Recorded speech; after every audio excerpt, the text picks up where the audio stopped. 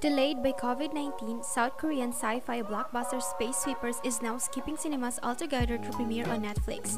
It marks actor Song Joong-ki's first project since 2019, Arthur Chronicles, which was shot during the dying days of K-drama Song Song couple.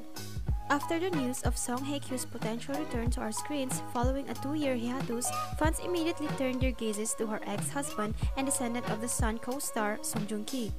The actor has been working on Space Sweepers, his first project since TVN's historical fantasy drama Arthur Chronicles in 2019, starring opposite K-movie queen Kim Tae-ri. The film focuses on the scavenging crew of the Victory, a space debris collector ship in the year 2092.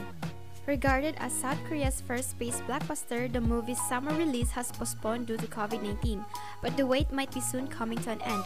Last month, it was announced that Space Sweepers would be released on Netflix. We still might not have an official release date, but here's everything we know about the movie so far and what we expect from our K-drama king.